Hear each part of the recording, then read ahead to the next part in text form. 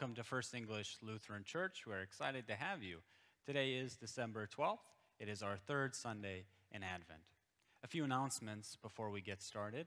First off, just a reminder to be calling the church office for poinsettia orders and for Christmas Eve service sign-up.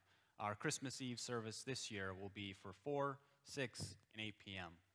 And so please call the church office, let them know that you'd like to attend and which service you'd like to attend. Also, a quick reminder that if you are stopping in at the church at any time, in the breezeway there, we'll be having the giving tree. And so that'll be available to pick a gift and participate with that. Another little activity we'll have out there is, since we're not holding the bazaar, we'll be having a little bit of a pop-up during this Christmas season. So please feel free, whenever you see that in the breezeway, to purchase items for what would be normally the bazaar. We praise you, O God, for this victory wreath that marks our days of preparation for Christ's advent. As we light the candles on this wreath, strengthen our hearts as we await the Lord's coming in glory. Enlighten us with your grace, that we may serve our neighbors in need. Grant this through Christ our Lord, whose coming is certain and whose day draws near. Amen.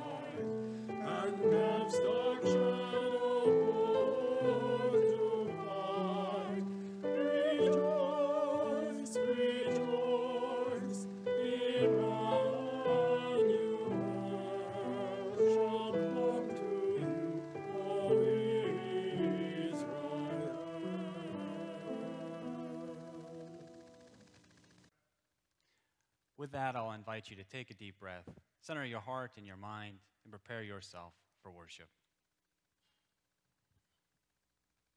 We gather in the name of God, the creator of light, Jesus, the light of the world, and the Holy Spirit, the light who illumines our path.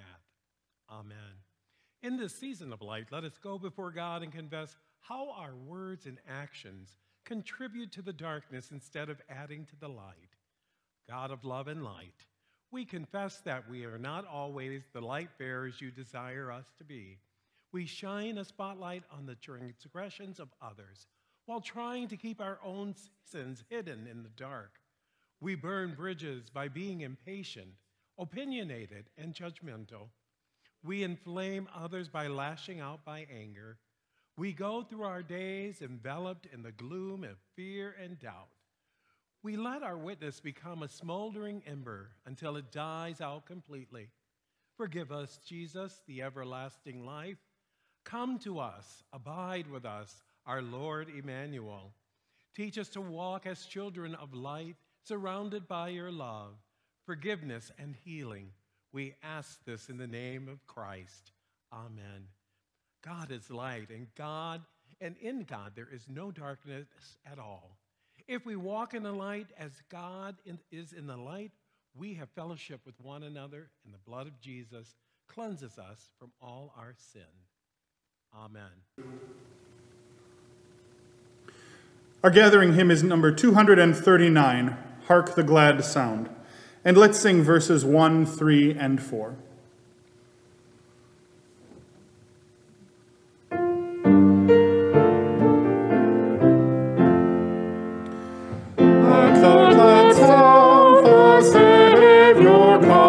The Savior promised long.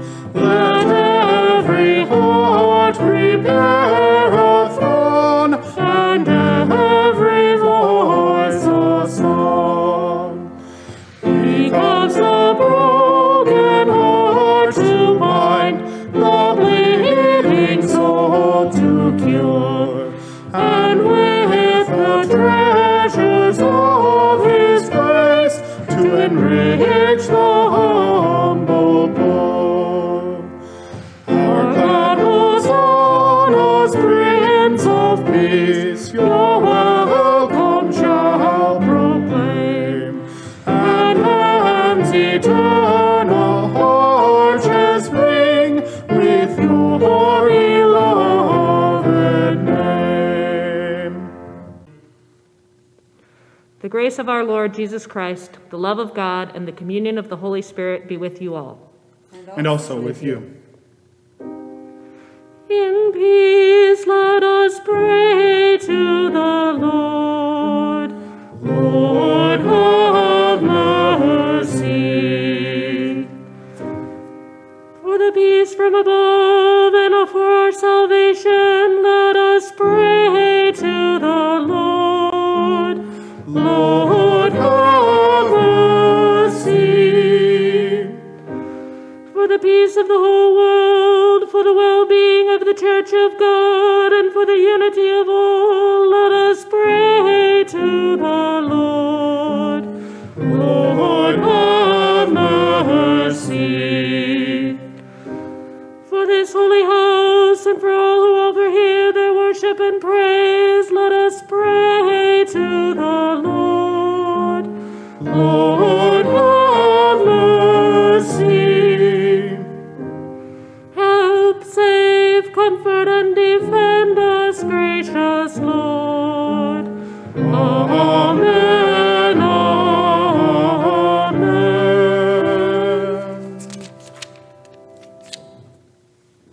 This is the feast of victory for our God. Hallelujah, hallelujah, hallelujah, hallelujah. Worthy is Christ, the Lamb who was slain, whose blood set us free to be people of God. Power and riches, wisdom and strength, and honor and blessing and glory are His. This is the feast of victory for our God. Hallelujah, hallelujah, hallelujah, hallelujah. Sing with all the people of God, and join in the hymn of all creation. Blessing and honor, glory and might be to God and the Lamb forever. Amen. This is the feast of victory for our God. Hallelujah, hallelujah, hallelujah, hallelujah. For the Lamb who was slain has begun His reign. Hallelujah. This is the feast of victory for our God. Hallelujah, hallelujah, hallelujah, hallelujah.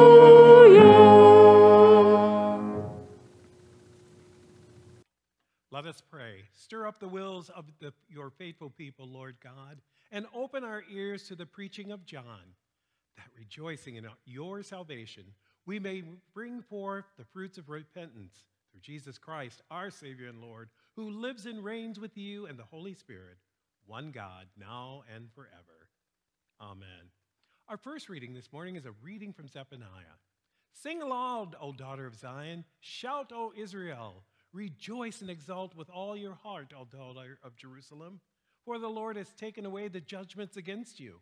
He has turned away your enemies. The King of Israel, the Lord, is in your midst. You shall fear disaster no more. And on that day it shall be said to Jerusalem, do not fear, O Zion. Do not let your hands grow weak. The Lord your God is in your midst, a warrior who gives victory. He will rejoice over you with gladness, and he will renew you in his love. And he will exult over you with loud singing as on the day of a festival. I will remove disaster from you so that you will not bear reproach for it. I will deal with all your oppressors at that time, and I will save the lame and gather the outcast, and I will change their shame into praise and renown in all the earth. And at that time I will bring you home. And at that time when I gather you, for I will make you renowned and praised among all peoples of the earth, when I restore your fortunes before your eyes, said the Lord. Friends, this is the word of the Lord. Thanks be to God. Our second reading this morning is a reading from Philippians. Rejoice in the Lord always, and again I say rejoice. Let your gentleness be known to everyone. The Lord is near. Do not worry about anything, but in everything by prayer and supplication, with thanksgiving, let your requests be made known to God. And the peace of God, which passes all understanding, will guard your hearts and your minds in Christ Jesus. Again, friends, the word of the Lord. Thanks be to God. Hallelujah, hallelujah, hallelujah, hallelujah. For to shall we go? You have the words of eternal life. Hallelujah, hallelujah, hallelujah, hallelujah. The Holy Gospel according to Luke. Glory to you, O Lord.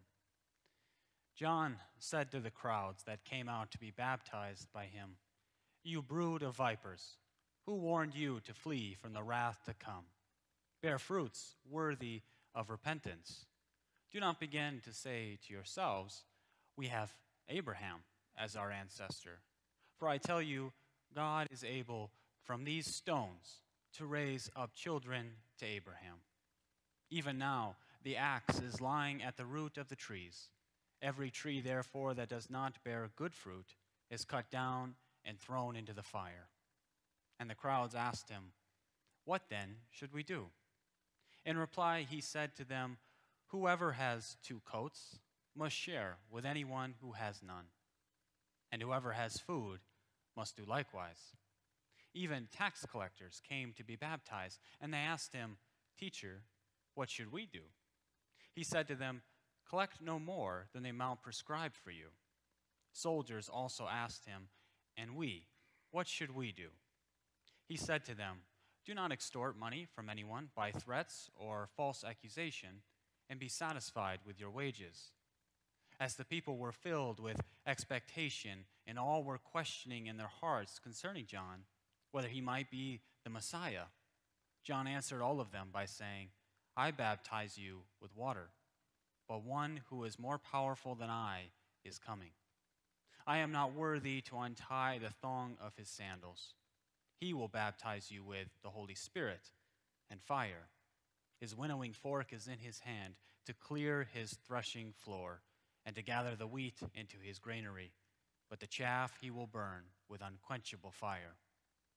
So with many other exhortations, John proclaimed the good news to the people. This is the gospel of our Lord. Praise to you, O Christ.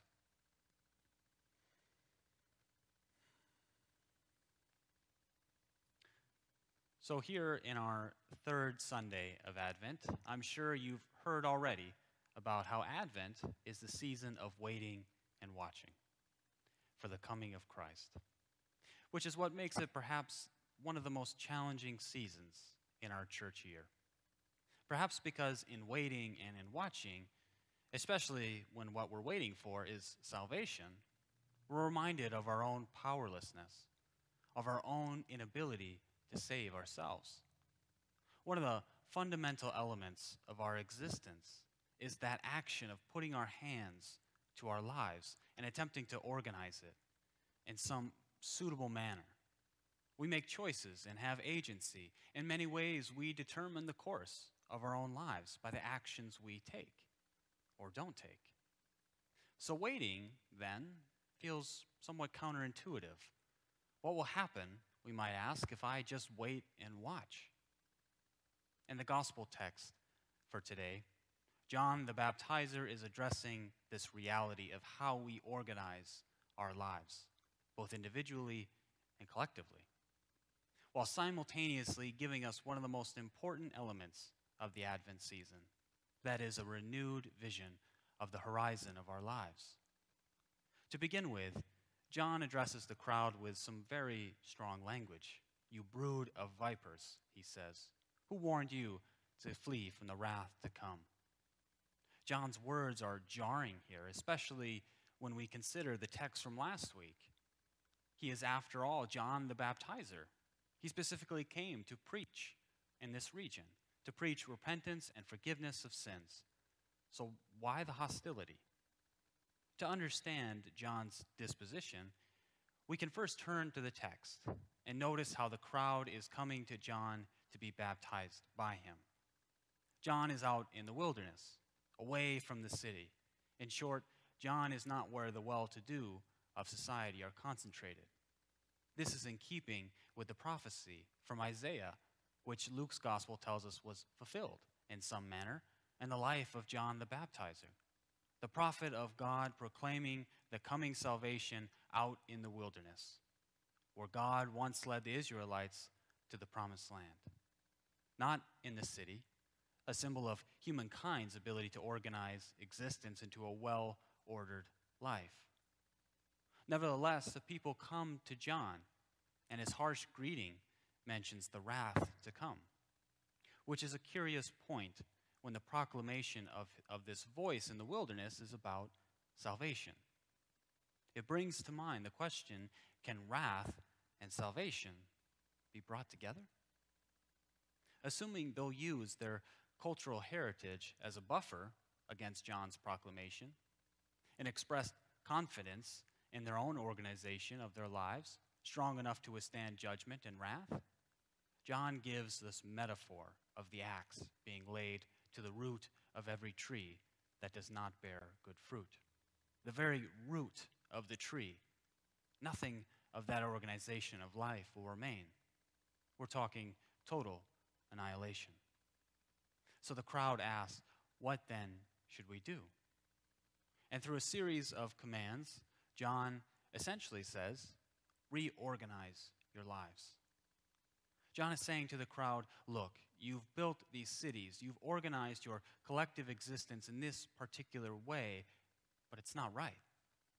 There's some who have 2 coats and others who have none. Some who have plenty of food and others who have none. You need to reorganize. But what is to guide this reorganization? The crowd there believes that John is perhaps the coming Messiah. John points them away from himself and instead directs them to God. This is the essential Advent theme that must accompany all our waiting and our watching. That is a re-envisioning of the horizon of our hope. The crowd begins to place hope in John the Baptizer, who then confronts them with an image of Christ, standing with a winnowing fork in his hand.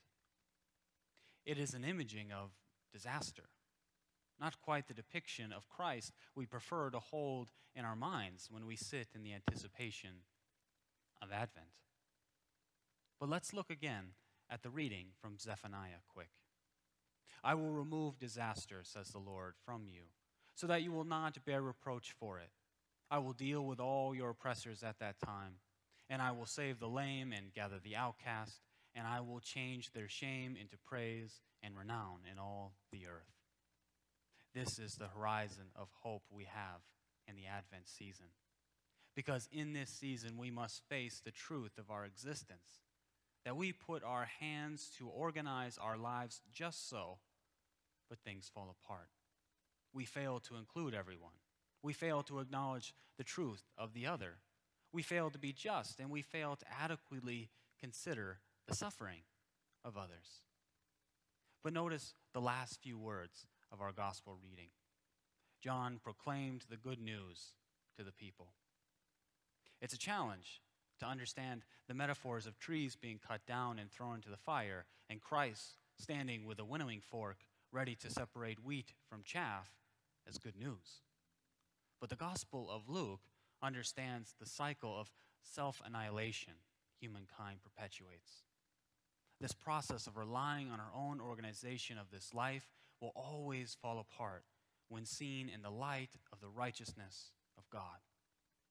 Therefore, Christ with the winnowing fork is good news. By the Spirit, we are freed from this self-annihilation of being oppressed and oppressing others. As we continue through this long journey of Advent, remember, it is the reality of our existence that no matter how securely we believe our lives are organized, things do fall apart. And yet Christ is the horizon of our hope. Christ is liberation. Christ is truth. Christ is new life coming again and again. So wait and watch, acknowledging how things will fall apart, how we fail, yet hopeful of Christ who comes to set all things right again. Amen. Our hymn of the day is number 249, On Jordan's Bank, the Baptist's Cry. Let's sing verses 1, 2, and 5.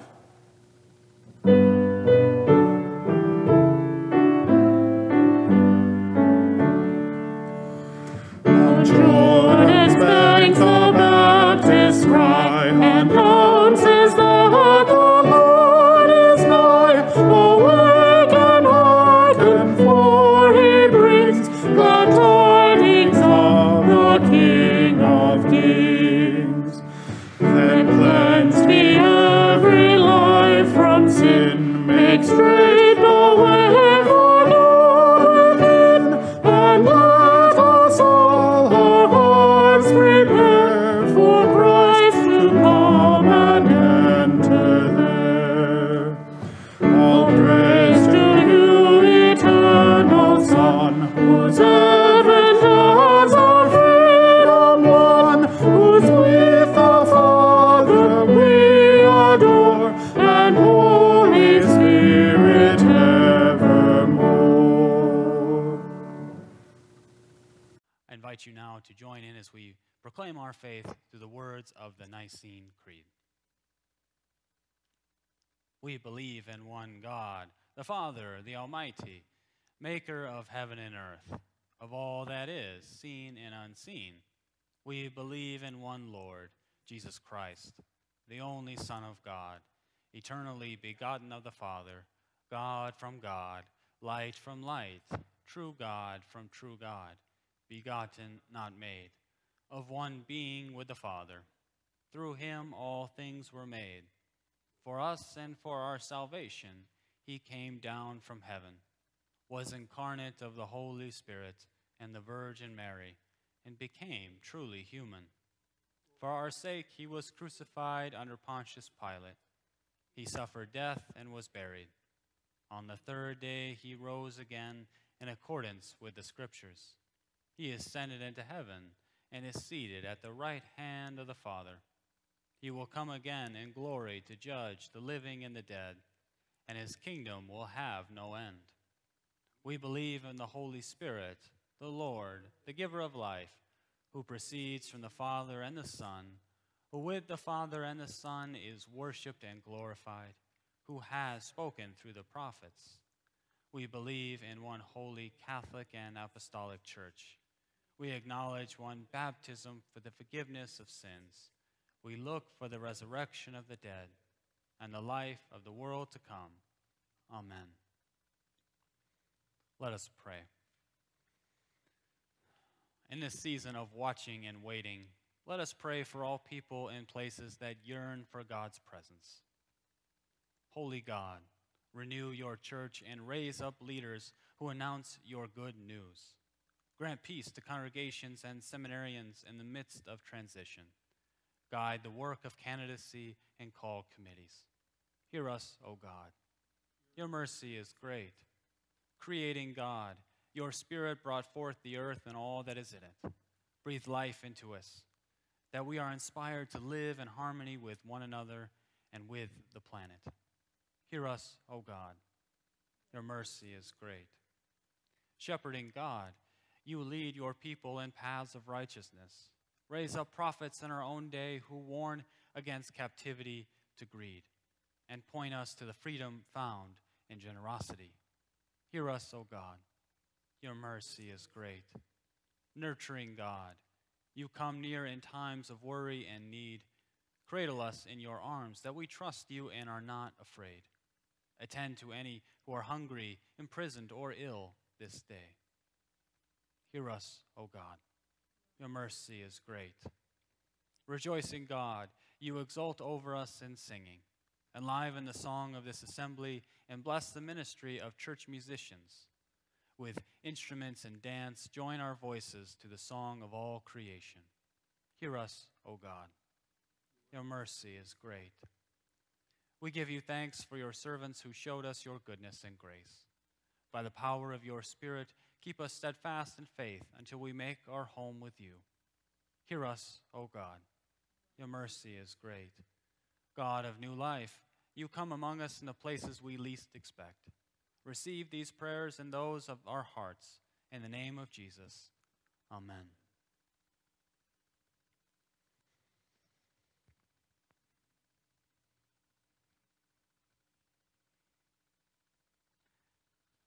The Lord be with you, and also with you. Lift up your hearts. We lift them to the Lord. Let us give thanks to the Lord our God. It is right to give our thanks and praise. It is indeed right, our duty and our joy, that we should at all times and in all places give thanks and praise to you, Almighty and merciful God, through our Savior Jesus Christ. You comforted your people with the promise of the Redeemer, through whom you also make all things new in the day when he comes to judge the world in righteousness. And so, with all the choirs of angels, with the church on earth and the hosts of heaven, we praise your name and join their unending hymn.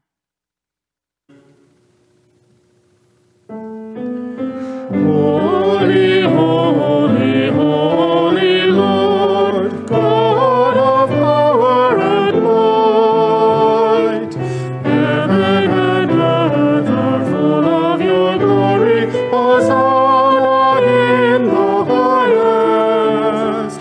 Blessed is he who comes in the name of the Lord. Hosanna in the highest. At the beginning of creation, God said, "Let there be light," and there was light. And God saw that the light was good, and God separated the light from the darkness. In ancient times, God also led the Israelites through the desert with a pillar of cloud by day and a pillar of fire by night. The priests of old also kept a perpetual fire burning in the temple to remind us that God is a light who cannot be extinguished. Finally, Jesus, the Word, who was with God since the beginning of creation, became flesh and lived among us. We have seen his glory shining in our world full of grace and truth. Christ's light shines in the darkness, and the darkness does not overcome it. This is the same light that has commanded us not to hide our light under a bushel basket, but to put it on a lampstand so that everyone may see it. In the night in which he was betrayed, our Lord Jesus took bread, gave thanks, broke it, and gave it to his disciples, saying, "Take and eat. This is my body given for you. Do this for the remembrance of me."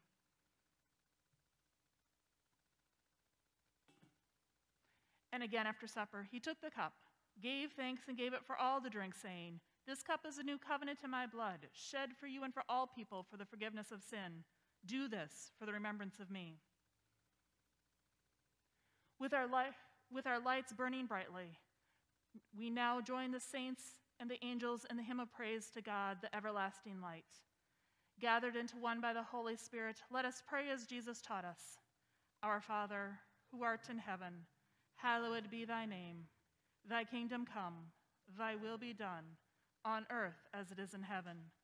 Give us this day our daily bread, and forgive us our trespasses, as we forgive those who trespass against us. And lead us not into temptation, but deliver us from evil. For thine is the kingdom, and the power, and the glory, forever and ever. Amen.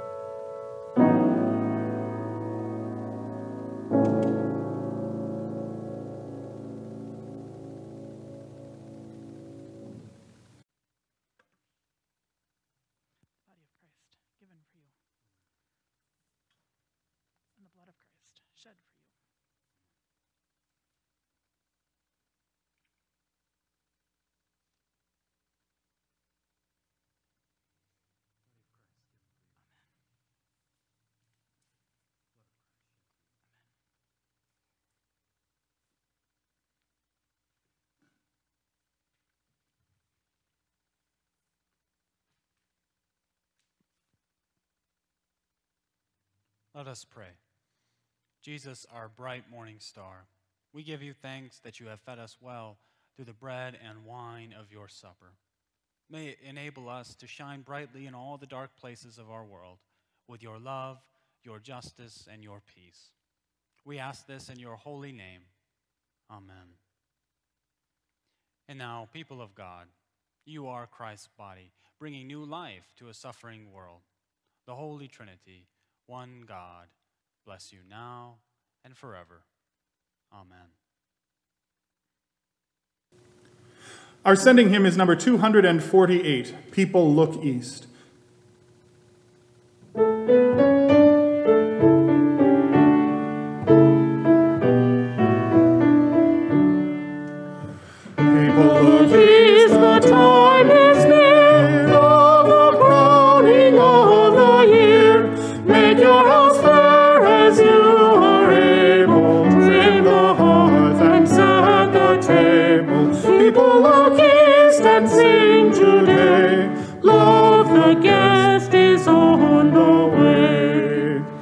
Furrows be glad, the earth is here, one more seed is planted there.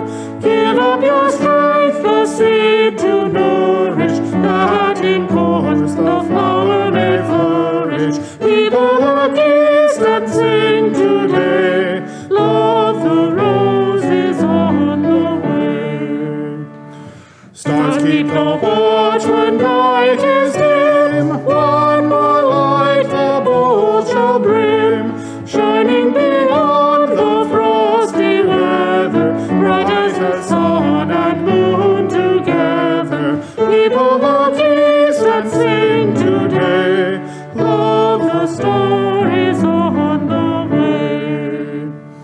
Angels announce with shouts of mirth, him who brings new life to earth. Set every peak and valley humming with the word, the Lord is coming. People look east and sing today, love the Lord is on the way.